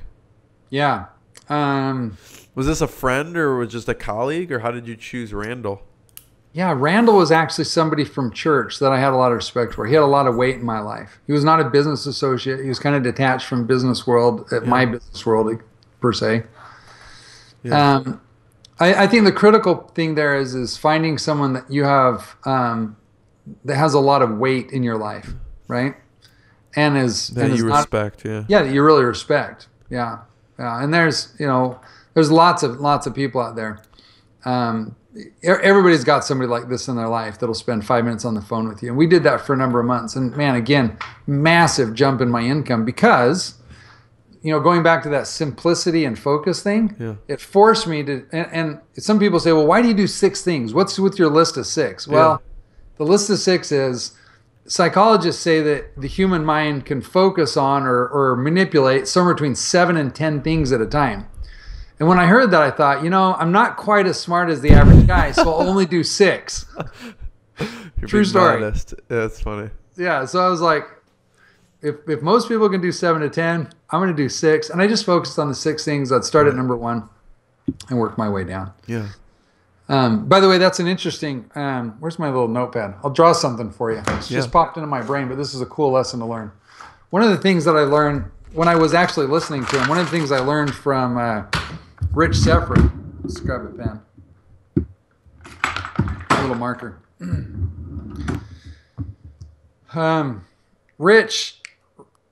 Rich talked about the process of focus, and let's draw this out for you. So I don't know. Let me just make sure I'm in the. Oh yeah. So let me show this. Yeah, so I can see it. 4 A, boxes. B, C, D, A, B, C, D. Right. Yeah. So what most people do when they're working on various projects, and companies operate the same way, right? So this is a big thing that companies. I counsel companies to do this, and they don't. They violate it. And it costs them a lot of money. So what most companies do is they will look at all their different projects, and they'll say, okay, we're going to allocate some resources to A, B, C, and D. And they've got all these resources, and they're funneling some stuff in here. So they'll allocate a little bit of time to this, a little bit of resources to that. And what they're trying to do is they're trying to get multiple things done at a time, right? And you see individuals do this, and other people do, and we call it multitasking nowadays, right? Yeah. Super stupid, very, very stupid. Because what happens is when you do that, you're always, every time you skip from one box to another, there's a minor learning curve that goes on. Does that make sense? Yes. Yeah. And so there's a regrouping and a reprocessing. Yeah. So Rich said, he says, far better, and by the way, debt reduction people know this thing too. This is like Dave Ramsey talks about the debt reduction snowball. Exact same principle of synergy that goes on here. So what he says is, instead, focus on the project that you can knock out the fastest. Call it job 1 or project A. Mm-hmm. Devote time, resources, and energy to that. And then take that momentum, those resources, those finances, and allocate them over to job B, and then C, and then D, right? Yeah. Earl Nightingale talked about this principle where he says, you can get to any harbor in the world. So if you're a ship captain, you can get to any harbor in the world, but you can only go to one harbor at a time, right? Right. Or there's that old expression that says you can, the hunter who goes after 2 rabbits gets none. Right. Right? Yes. Yeah. So what you see here is this focus. I don't even remember how I got on that. You can get me back on track, but you were just talking about the accountability. Yeah, and the daily accountability. And so that process of having 6 things to do, I would stay focused on the first one until I got it done, and then I'd move on to the second one. Basic, simple time management stuff, and then I'd have someone hold me accountable. Yeah, that's powerful. I mean, like you said, it's simple, but it's not easy to do. Yeah, huge symbol, and very, very, very, very powerful. So Joshua, the next milestone involves Perry Marshall. So at one point I got very excited about understanding what Perry Marshall understood, because I could see he was doing cool stuff and I really liked him. I wanted to be closer in his world. So he did a little contest where he was bringing onto his team a content czar. Well, I won that contest and I got brought on as content czar. As part of that, I went to what he calls his 4-man intensive groups. And it's basically, he brings in, any business owner in the world should go to Perry's house and do this. He brings you into his house. You got 4 businesses represented, 2 days. Everybody gets half a day for everybody to just tear your stuff down, rebuild it, and reorganize it, etc. Okay? So I was Perry's content czar, and I also had my own company, my own business that I was doing. I wasn't a full-time employee. I was a contract guy with him, right? So we're sitting there, and I'm in this 4-man intensive, right? And I'm listening to this other guy who ran a natural health things, Be Beautiful, I think is the name, beautiful.com, BEUTIF, BU, beautiful. Anyway. I gotcha. Okay. Gotcha. All right. So he's sitting there talking about some of his marketing strategies and things that he did and opt-in stuff and this, that, and the other, right? And as he's talking, it was like I had this daylight vision. I can't even explain. It was like this waking vision, right? And all of a sudden, like all these fragmented pieces of the marketing puzzle, all this stuff that people have been doing to me for years, getting me to opt in, commitment and consistency, social proof, sending me these emails, following up, the price point strategies, testing messages on me, all these different kinds of stuff. What I now call salting the oats. And I'll talk about that in just a second, but all these different things there, right? And all these pieces that were scattered in my brain and kind of loose and not really gelled together. Right. As these guys are talking, tearing apart, his name's Todd, Todd's business, he's tearing apart their business. Like, it was like they peeled the curtain back and all the pieces started assembling. And right in the middle of his presentation, I went, holy cow! Everyone stops. They're like, you got a problem, Boswell? Like, what's the deal? I'm like, Perry, oh my gosh, like, I get it. I see what they're doing to me. Like, they bring me into this funnel here. They do that there. They go to this. They got this piece in there. There's this up there. There's this one stuff. Like all these different things. And the whole thing starts coming together for me, right? And it was like major revelation to how human persuasion and psychology works. It was major revelation on how you get people to move with you and to collaborate with you and to buy stuff from you and all that kind of stuff. And suddenly, instead of being the consumer, like I had been a marketer and selling stuff for years, but I had always kind of done it from a consumer vantage point. Now suddenly I stepped behind the curtain and I was seeing things. I was seeing the whole picture of what was really going on. And by the way, on a fun side note, I took all of that and created a product for Perry. I don't even know if he still sells it, but he and I created a product together called Next Step Marketing Guide. Okay. And it basically laid this all out in a spreadsheet, puzzle format that puts all the pieces into place. And, there's lots of different ways to market, but this was pretty fun. It was cool. But that was a huge turning point for me. And so I took that, to give you a quick story, I took that and I had a client who was in the Forex business at the time. He taught people how to buy and sell and trade Forex online. And he was doing a modest, I think, if I remember right, $20,000 or $30,000 a month in revenue, right? And I took that, I went back to that client and I said, we're going to restructure some stuff. And so we restructured his funnel based on this, stuff that I had seen in my head. And literally within 6 months, he went from that $20,000, $30,000 a month to cranking out almost $200,000 a month in sales. Wow. And why? we just restructured his funnel. We restructured his message, and we like put important pieces into place. I'll tell you another guy who's killer at doing this is Ryan Dice. Ryan Dice is awesome at that whole funnel, if you know Ryan at all. Yeah. So, was it something specifically he said or was talking about that made you have that epiphany? I don't even remember. I was like, I had been thinking about it and noodling on it, and I don't remember if there was a specific it just came together at that time. Yeah, it just came together. Yeah. Perry talks about that because I like stood up, I interrupted everybody. I was like, I was a madman. They thought either he's really smart or he's crazy or both. Exactly. So Josh, what was the next major milestone after the epiphany with Perry? Yeah, next major milestone. I got to a point in my career where I was, I started realizing that I was only a decent copywriter. And I was at an event one time and I was emceeing, and I got off on a tangent and started speaking about something. And afterwards, I had a few people come up to me and say, man, you were in your total area of genius. And I did an exercise that I recommend everybody do. I sent an email out to about 30 of close friends, and I said, will you tell me best things that I do? I mean, what's something that I do that's better than anybody you know? Yeah. And I had been in copywriting now for like 7 years at this point, right? And I thought, oh, they're going to say I was a great writer. Do you know nobody, not one person came back and said you're a great writer? Really bugged me. It was like hurt my ego. But what most of them said is you're an awesome communicator, especially live. Yeah. And when you speak from stage and we do stuff. And so this past year, early in the year, I made a decision that I was going to start speaking more and fine-tuning my speaking skills and my stage presence and selling skills and whatnot. Yeah. And this past year, at the end of the year, I did a 90-minute speech, 90 minutes, and we sold over $550,000 worth of stuff in 90 minutes. That's amazing. To a crowd, get this, to a crowd of about 120 people. It was almost an 80% close rate. That is remarkable. Yeah, it was a $7,500 product, and it was awesome. So what I found is that when you step into your area of genius, now I haven't given up copywriting by all means, right? But what I'm finding is, and I've tested this a number of different times, and I'm going on this tour that I just told you about. Yeah.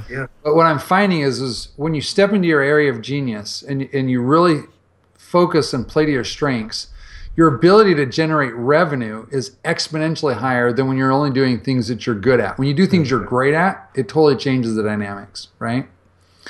So, I can get up and do a couple of speeches. Like, for example, this tour that I'm doing right now, we haven't sold out all of the locations because there's a bunch of locations coming on. But literally in a couple of months, I'm going to make more in those couple of months speaking for one day. So I'm basically going to speak for 8 days. I'll have a day of travel. So we're talking 16 days of work in the next 2 weeks. 2 weeks. I'm going to make more in those 2 weeks than I made in the first 8 years of my marriage. That's a remarkable statistic. Right? Like I said, I sat down and calculated. I'm like, and it's a lot more. If I did the math, it's probably more than I made in the first 10 years. I'll do the math exactly. But for sure, in the first 8 years of marriage, I'm going to make more in 2 weeks of effort. Now, why? Because I'm catering to that strength and all the things that I know. Yeah. So. It's like an overnight success after 10 years or 20 years, though. So, exactly. Yeah. Isn't that great? Yes. I only had to work 20 years to get that overnight success. That's how it is. So, we did talk about some of the most successful campaigns. Just reiterate, what are some of those most successful campaigns that we didn't touch on? I know you talked about the Coral segmentation, the Silicon Valley formula. What's another successful campaign and why it was effective? Sure. So there's a Toshiba one. Yeah. One of the clients I had for a while was Toshiba. Toshiba was trying to break into the creative space inside of universities. You'll know that most universities use Mac products and have for years, especially in their creative departments and with their laptops and whatnot. So Toshiba wanted to break into that space. And what we did is we created a folder. And this folder was like a mini shock and awe package, to use Dan Kennedy phrase. And basically we had a sheet of testimonials, a sales sheet, a product spec sheet, a benefits list, and a couple of other pieces. And all we did is we focused on content they already had existing, but we changed up the headline, the lead, and the close, right? And using some of the techniques that I've already talked about. And they had awesome success. They were able to get contracts with about 40 major universities that they hadn't broken into before. Wow.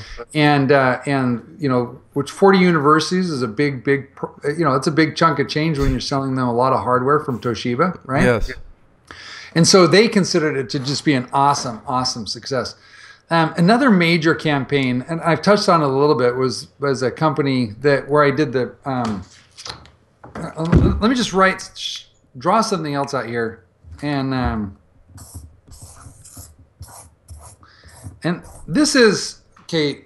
This is what I call the pricing grid, and this will just help to summarize what it is, and so why this campaign works so well. This represents dollar, and this represents product type. So down this side of the grid, you've got dollar amount, and down along here, you've got product type. Push it up pull. That's perfect. Yes. Okay. So dollar and then product type along the horizontal. Type. Yeah. So we can use a quick, simple example. We can say, okay, for every product and service that you offer, you should have stuff that goes along, you know, vertical and horizontal axis on this particular grid. Yeah. So it is an example. Apple started out with a thing called the iPod, right? So if we put iPod right here, you put iPod right in the middle. iPod was a certain dollar amount and a certain product category, right? Mm-hmm. And then what they did is they lateraled over product type, and they created what they called the iPhone, okay? And then they lateraled vertically up and down with different price points of the iPhone. Make sense? Yeah. And so Apple is constantly moving this way and this way on the product grid, okay? So what I do with clients is I sit down with them when they've stagnated a little bit, and this is what this particular client technical lead was going on with them. What happened is that they had a bunch of products, but they're all basically in the same price point, right? So they're running horizontally across the grid.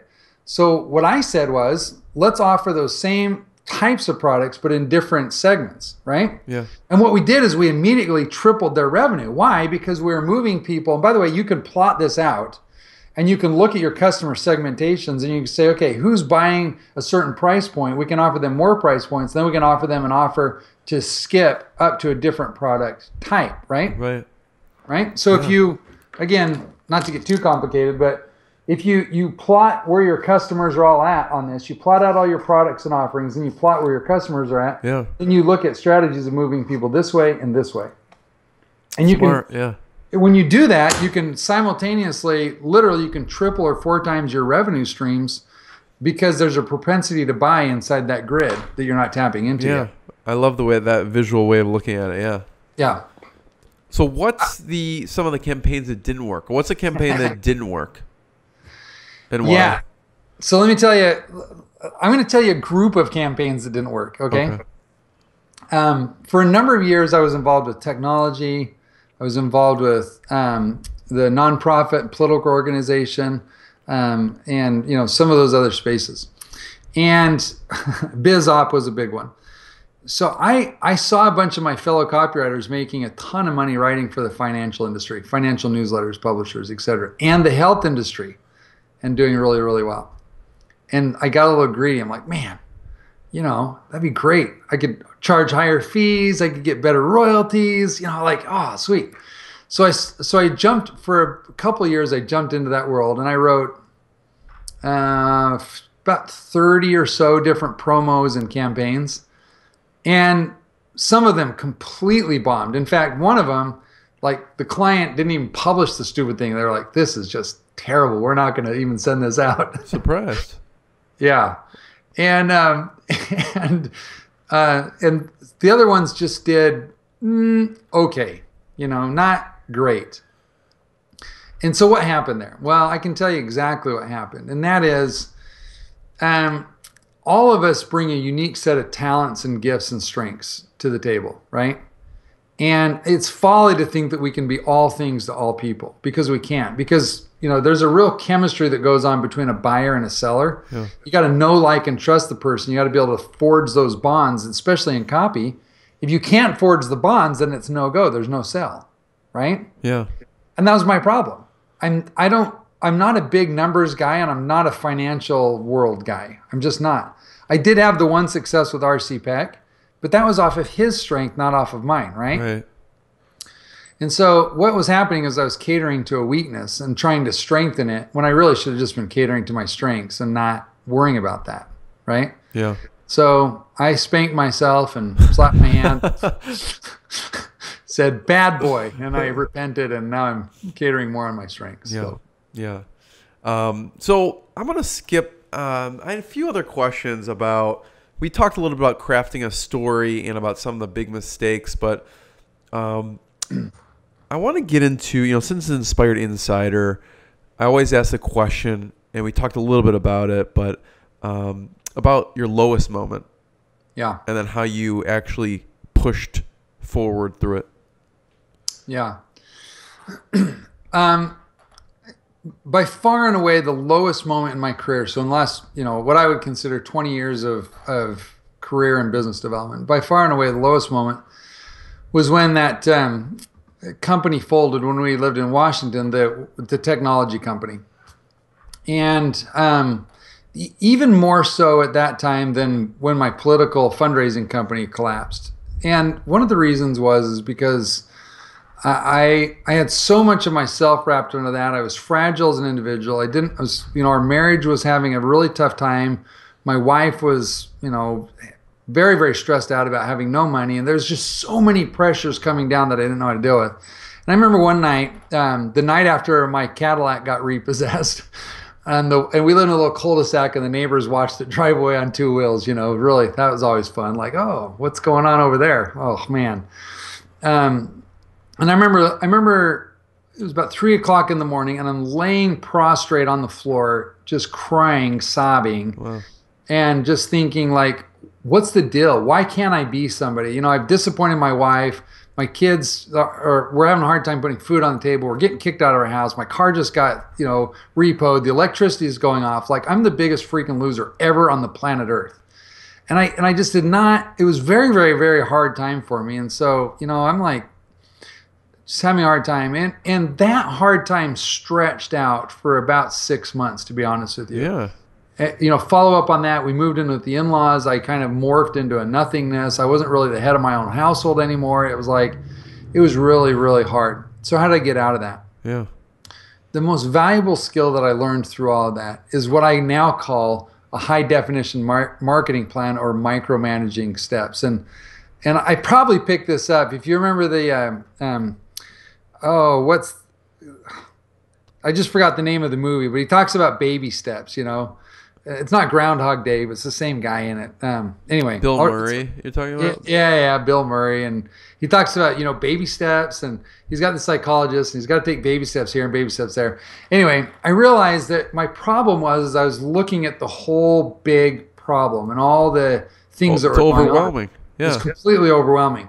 And I couldn't digest the whole thing. And so what I started doing is I started breaking it all down in small steps. So let me give you an example of this.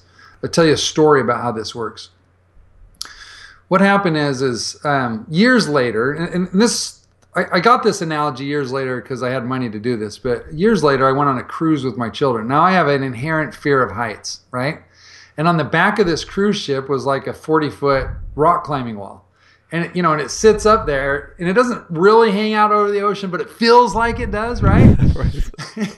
And my kids have no fear of heights. They're like, oh, let's go climb the rock climbing wall.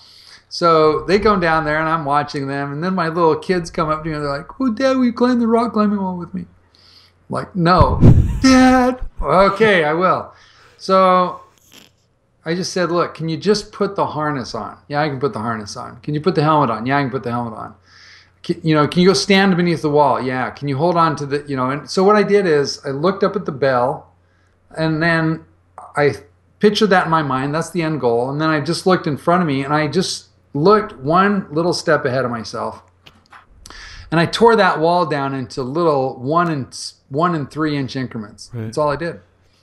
And that is a perfect analogy. By the way, I got to the top. I survived. I rung the bell, and I'm still here to tell the story. I didn't fall into the ocean, get eaten by sharks. None of that stuff happened.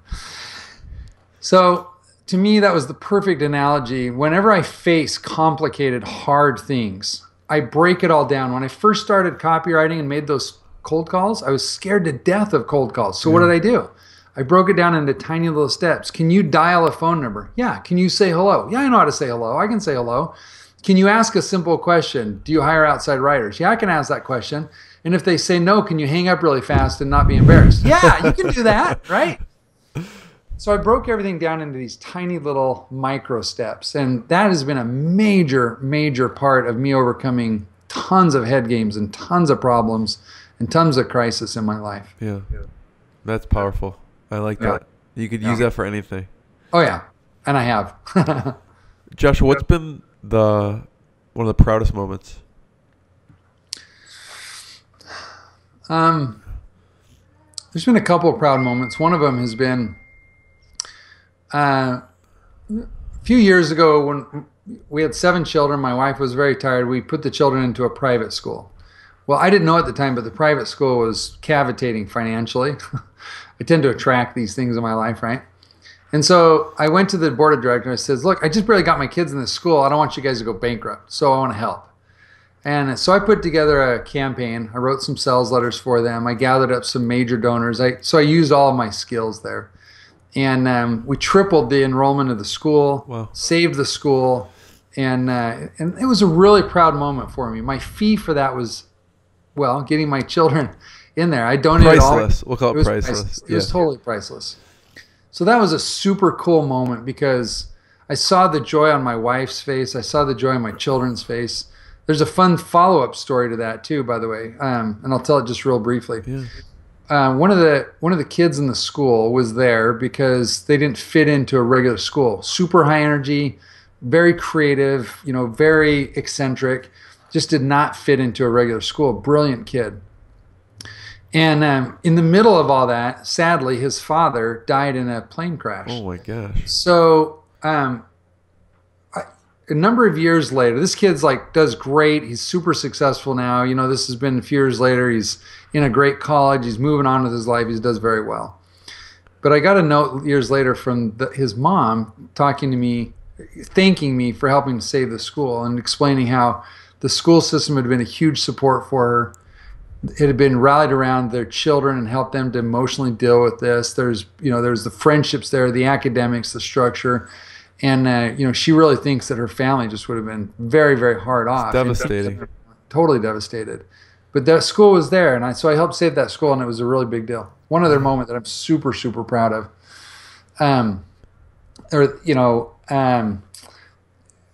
I went through and had I pushed through a bunch of fears and had great growth in income. And one of my rewards, I'm a big gamification guy, by the way, too. I love games. And so I've always got games going on and rewards in my life. And one of the rewards that we had was to go on a cruise. Well, same cruise on the rock climbing wall. So went on this cruise. And instead of just going on the cruise, I wanted to do something cool for my family. So we invited my grandmother, their great-grandmother, to go with us. Wow. Paid all of her expenses. She'd never been on a cruise. And we just covered all of her expenses, flew her out to us. We spent a few days with her and then took her with us. And man, she still talks about it. It's got pictures. It was just awesome. It was super cool moment. So that's really special. I'm very proud of it. Those things are I love the successes that I've done and the tens and hundreds of millions of dollars that I've helped clients earn and raise. But for me, the reason I do all that is for those cool moments. That's what it's all about, having their great grandma spending a time with a trip with them. Totally. Oh, yeah. Josh, this has been fantastic. I can go on and on for hours. You have a meeting now, so I appreciate it. Where should we point people towards to find out more about you? Yeah, JoshuaBoswell.com is sort of my mainstay site. I've got another entity out there that focuses on some of my speaking, which is BuyerPatterns.com. So JoshuaBoswell.com and BuyerPatterns.com. Both of those are places where you can find out more about. We'll link those up. Thank you so much, Joshua. I really appreciate it. This has been fantastic. It has been fantastic. Good luck to you, buddy. Bye.